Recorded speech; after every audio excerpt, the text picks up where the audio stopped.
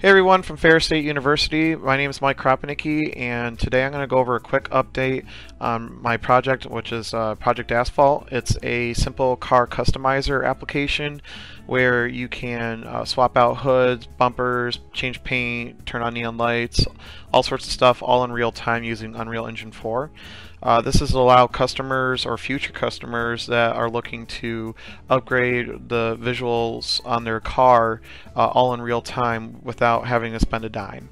So anyways, I'm going to kind of go over all the new updates, and I'm going to try to make this quick for you guys because I know Devin's going to take probably about a half an hour or so, and we all love to give Devin a hard time. So anyways, I'm going to just quickly go in here, and to everyone that's watching this or on the forums, you can download at the bottom of either the forums or on the video a link that you can download the folder, and then you can download the game and unzip the folder and play it and give me input.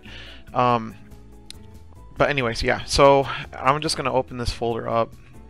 And once you unzip it, just go to Windows No Editor, click on my new logo, and where it says Project Asphalt Game, and it'll just load up like that. So, I'm gonna lower that music.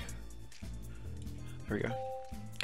Okay, so as you guys can see right away, we've got a completely new main menu. I don't know how many of you guys have been playing around with it when I release new updates for you guys, but redid the whole main menu system. So we got brand new icons and all that stuff, and completely new way of navigation, so you guys can see that. I tried to simplify everything as best as I could. We also got really cool shots of the Subaru that I worked on for a second. It was like, oh, that looks kind of cool in the background. So, and then, but yeah, so for anyone that's going to download and use the program, I've got an about page where you can read about the project. It's got my elevator pitch, and basically kind of lets people know what the project's been being made for in the first place. I've got different options so you guys can see what the controls are. Just going to stick with keyboard and mouse at this point because I want to get this thing done and presentable for everybody. But I'll probably see about adding controller support here in the future. And then I added sound, so you guys, if you guys want, I'm not sure if it would be beneficial or not to listen to music while you're customizing the car. Right now I'll just have it for the main menu, but if you guys would enjoy listening to the music in the game instead, let me know and I can easily fix that for you guys. And then we've got different songs too.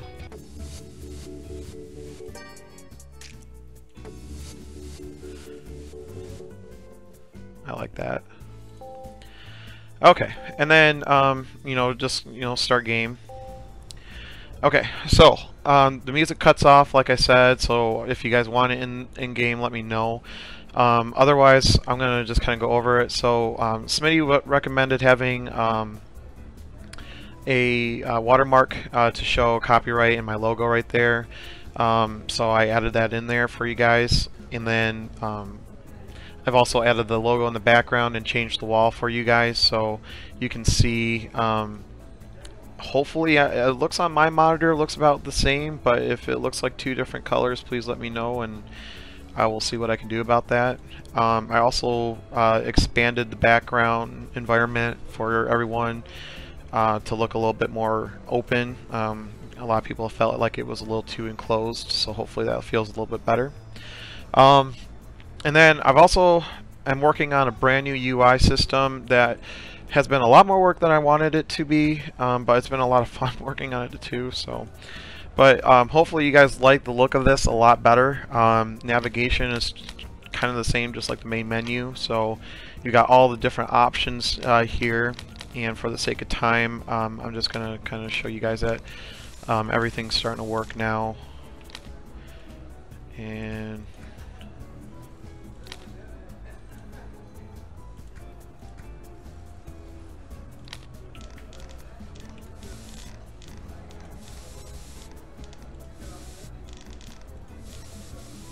that looks cool. Okay. And then if you guys don't like this, you can close it out. I'm just gonna close this out. Okay, so, but yeah, everything's working now, guys, and then I'm just trying to finish up the rest of it. Also, if you guys want, you can, you know, turn on the lights and turn them off still and stuff. All that stuff's still there. The newest feature, though, is a taking screenshot option. So I've got it programmed now, so you can actually take a screenshot and it's going to save it right in the folder that you guys downloaded and placed on your desktop or wherever you placed it. So wherever you put the folder, that's where the screenshots are going to go, so you don't lose them. But yeah, so let's say, you know, I really like the car at, you know, this angle or something like that. I'm like, oh, that looks pretty sweet, and I'm like, I want a screenshot of that so I can show my friends what I've been working on. I can just click on it and it saves it right there, and you can see exactly where it shows it. But I'll show you how to get there if you don't click on that immediately. So, but yeah, so, and then you know, we can quit the game too. So, but yeah, that's all I've got to show for you guys for right now. And then, like I said, if you guys want your screenshots of the car and you want to show them off to your friends or family, or post, you know, wacky creations that you're making just for fun, you can just go to the save. Here, I'll go back. So go to the Project Asphalt folder and then go to save, and I made a folder there for you guys for screenshots, and just click on that and you'll see all the screenshots that I've been taking in the game. So, and the nice thing is it doesn't show the UI, so you don't have any like interruption or anything like that. But yeah, so anyways, guys, I hope you enjoyed this video. Hopefully this was quick enough for us to get through everyone, but please leave me input on the forums, and right now I'm currently working on finishing up the UI, and then I'm trying to figure out a reset position camera option, so if you move it around and don't like where you put it, you can just quickly reset it and reset the car. That part is easy. That's just resetting the camera that I'm having problems with. So if you guys have any experience with that, please let me know so we can add that feature to this so it helps everybody else out. Anyways, guys, thank you so much for watching the video, and take care.